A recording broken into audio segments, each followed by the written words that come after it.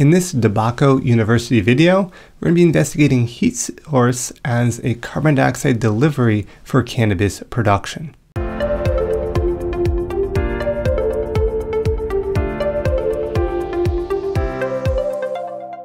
If you're looking for a way to add some heat and carbon dioxide, this can be a great way to combine both of these methods into one.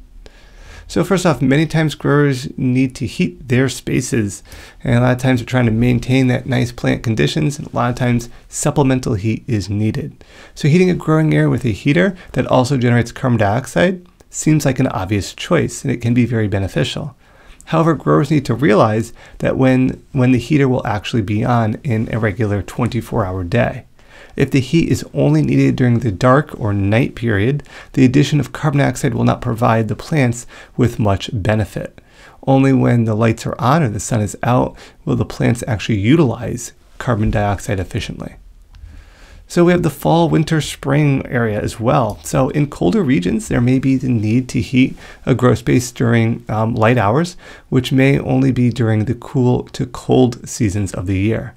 This will cause a slight unevenness in growth related to the amount of carbon dioxide enrichment, but when heat is needed anyway, it can be a worthwhile addition.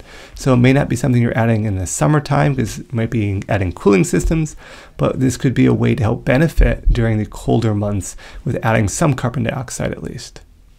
Now we have also the springtime push, so to get seedlings or clones off to a quick and early start, this method of carbon dioxide generation seems logical due to the typical need for additional heat anyway during this stage.